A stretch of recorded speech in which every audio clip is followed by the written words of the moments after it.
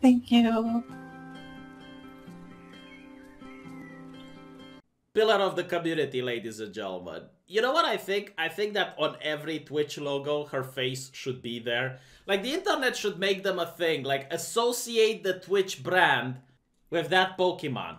Like, if you're a Twitch streamer, you shouldn't be able to escape association with that individual, which now Twitch lifts up above the common mortal, above the community, and elevates them to the status of trust and safety council. The proverbial council of wise men, like Plato used to call them. I'm sure there's no conflict of interest, though. I'm sure that putting a person that's on Twitch in order to have the ability to ban others from Twitch isn't going to be used to, I don't know, create a protection racket or to ban competitors or upstarting Twitch streamers that might take away from those who... Nah. Clearly, it's going to be used to enforce policy in a just manner, where everyone is subjected to the same rules and there is no differentiation there. Yeah, I saw this boomer making a video about it. Haven't watched it yet, though, because I don't want to get some of his ideas influence this video. But, like, Twitch was always progressive. And believe it or not, like, the main issue with Twitch isn't that it's progressive, because everything is progressive nowadays. The main issue that I have with Twitch is that it's a protection racket for a couple. Like, if you know people from the moderator team, if you have the correct connections, you can get away with everything. Like, for example, you can paint your tits on Twitch, even though it's against the community guidelines.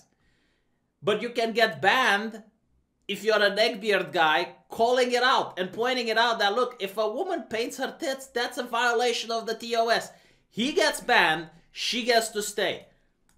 That is literally the problem with Twitch. It's not like, okay, I'm like a snake. I'm like the water. I'm like a leaf in the wind. Like, whatever your community guidelines are, I can make sure that I follow every single one of them. But what I can't do is follow community guidelines and see other people breaking them and becoming more popular. Because most of the community guidelines, believe it or not, are against edginess, and they're against what's actually entertaining. So if you manage to be the type of person that can break the guidelines, that can do the things you're not allowed to do and be edgy, well, you're going to get more subscribers, you're going to get more views, and you're going to get more donations. In other words, if you're someone like Alinity, and you show a nipple on the stream for everyone to see, you get a slap on the wrist. If you're some unknown upstarter that doesn't have connections, you can get your account permanently banned. That's how it works on Twitch.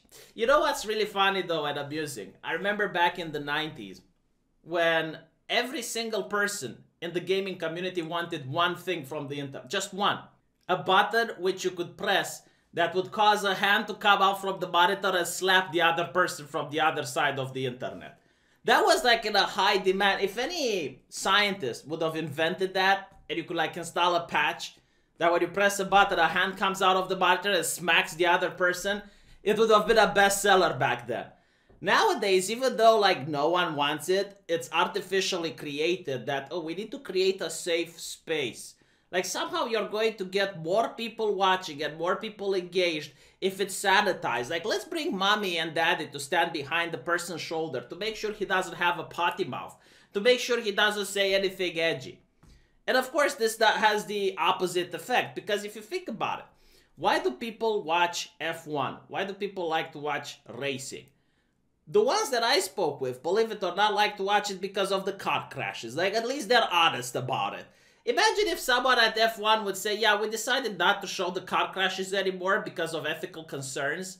I mean, it's not ethical to show human suffering anymore, so we're going to censor every time there's an accident. Do you think there's going to be more people or less watching the F1 if they did that? Because that's literally the same what they are doing in the gaming industry right now. Like, I remember back in the day when watching a couple of esports, which were uncensored, it was very entertaining to watch, especially if you watch the fighting game community, to see a person just pick up the controller and try to whack the person next to him. That was very entertaining. I like watching that. I would even give super chats if I see that. Ah, but it's not moral. Oh yes. The bastion of morality needs to be found when you play video games. I remember when I was playing soccer as a kid in the schoolyard, where I was playing it in the neighborhood. Do you think there was a lot of morality there? No, it was filled with cursing and potty mouths and banter. Do you think kids would still play if the mothers were there? You know, if every time you go to play soccer, you'd have like the mother committee next to you, watching how you play. It's like, Billy, watch your language. You know, of course no one would play. Of course it would completely kill. Like, people would just go and play something else. Yeah, so this is why I completely disagree with this. It's not requested by the community. No one absolutely wanted to have this. No one wants more censorship. And it's not even to push a progressive agenda or anything like that. It's just to create more of the same protection racket. In other words, if you know that little reindeer, you can get away with a lot of things. If you don't know her and you're not connected to her and her friends, you can get punished for even the smallest slights. It's how the terms of service operate on a communist platform. Rules for thee, but not for me. No, I'm just not cool with white supremacy, y'all. It's really not that. I think a lot of you gamers are actually white supremacists. Sorry. Just a fact. And he saw corruption everywhere, except within. We are reaching levels of pay-pigginess that shouldn't be thought possible. Imagine if a cop would say that. Imagine if a cop would say, no, I got nothing against black people. I just don't like gangster culture, and I just think a lot of you blacks are... Can you imagine like how fast that guy would get fired? But no, imagine a world where that guy doesn't get fired. He gets to police a black neighborhood, and he gets placed in a position of power where he gets to decide if other cops do actual policing properly or not. You know, this is why they banned the clown meme, because I don't even need to comment on this. It would just be like, wow, wow, wow, wow, wow. And it's self-explanatory. Yeah, imagine having so much disdain towards the people that actually give you money. Imagine hating the people that pay for you so much that this is how you think. You know, like, no wonder these people see you as a necessary evil. Like, you are necessary because you still pay for them to put food on the table, but you're an evil. I don't think I have seen anyone in the industry hate the customer so much. Like, social justice activists do this in gaming and the entertainment industry with movies and TV shows. And then they wonder, like, why do gamers hate it when they see social justice dog whistles? Because it remembers them of people like this. Nice and soft. Really to the back of the head. Maybe down a little bit. No wonder this is the ideology of everything is political, because these people do not know the difference between privacy and public. You want to do that shit, do them in your own bedroom. Don't do it on freaking online. My God, if anyone outside of California now would see that video, they would never offer you a job at anything ever. It is just beyond cringe. Like, no business would want to associate themselves with that. Like, you are so lucky.